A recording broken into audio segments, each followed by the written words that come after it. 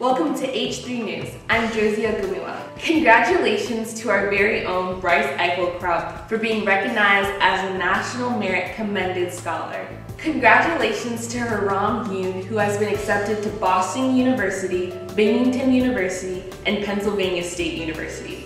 She has accepted Boston University as where she intends to major in biology on the pre-dental track. Congratulations to Carolina Compean. She has been accepted to the University of Texas at San Antonio. She plans to attend this fall and will be studying kinesiology for physical therapy and sports medicine. Congratulations to our forensics team. There were many awards given during the district tournament a few weeks ago. Ms. Snyder received Assistant Coach of the Year, Ms. Boor received the Volunteer of the Year, Nicholas Boor received First Alternate in-house. In Big Question Debate, Zachary Boor received First Alternate and Thomas Bennett received Second Alternate. Teresa Lindbergh qualified for Nationals in Dramatic Interpretation. Jonah Ainley and Valerie Shorts received First Alternate in Duo Interpretation. Brisa Gonzalez Fernandez received Second Alternate in Humorous Interpretation. In Original Oratory, Therese Mosfire qualified for Nationals and Joshua Barkus received Second Alternate. Isabel received Second Alternate in POI. Valerie Shorts qualified for Nationals in United States Extemporaneous Speaking. Faith and Practice this week. This week's virtue is foresight. On Monday, Ms. Snyder gave a faculty share. She talked about how we need to make sacrifice in order to free ourselves up for God's love. On Tuesday, we had PWP led by Andrew Lindbergh. The songs we sang were Revelation Song and Warn. Yesterday, it was Ash Wednesday, and we had Mass at Christ the King. It was led by Father Sang.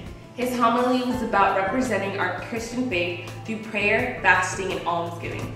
Today, we had Rosary. Tomorrow, we will have Stations of the Cross. In upcoming events, the Finnean family is still inviting you to participate in the Penny Wars, which benefits St. Jude's. The San Antonio Spurs are hosting a Faith and Family Night with special guest Dave Robinson on March 11th, and Catholic school, staff, friends, and family are invited to join in on the fun. Custom t-shirts will be provided as well as a post-game opportunity to chat with David Robinson.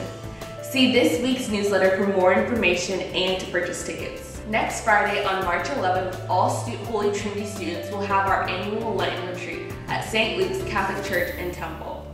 More information about the retreat will be forthcoming. But this year, Holy Trinity has invited Net Ministries to put on this retreat for our students with their team of 11 missionaries.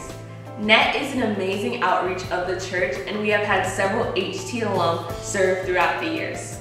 Our community will be responsible for housing this team of missionaries from the night of Thursday, March 10th through the morning of Saturday, March 12th. That would mean opening your home to 2 to 7 missionaries, both Thursday and Friday nights, and providing the following meals to them: Thursday dinner, Friday breakfast, Friday dinner, and Saturday breakfast.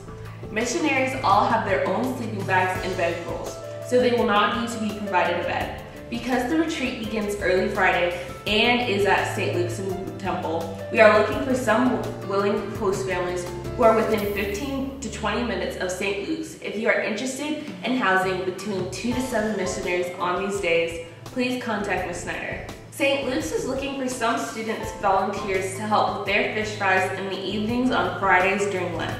Student volunteers will be running food back and forth between the drive-through order line and the kitchen. If you are interested, please contact Ron Mosaic, who is in charge of the Knights of Columbus, currently at St. Luke's, and ask for more details. The annual Shred Day at Holy Trinity will be held on April 23rd from 9 a.m. to 11 a.m. This is open to the residents. The limit is 5 banker boxes of paper only. The doors for tours of our campus for potential students will be open as well. The Spring Bazaar will be in the gym, and that will be from 9 a.m. to 2 p.m. In alumni news, mark your calendars for an alum reunion on May 28th here at Holy Trinity. As the details are confirmed, they will be shared. In sports news, on Tuesday there was a tennis tournament at Temple High School. Flonky Frasian placed 3rd in the tournament. Today there's a track meet in Holland, Texas. There's also a softball game against Riker at 4:30. Let's wish both teams good luck. This is Josie Agumiwa bringing you the good news on H3 News. Welcome to H3 News. I'm Josie Gumiwa. She plans to attend this fall and will be studying kinesiology.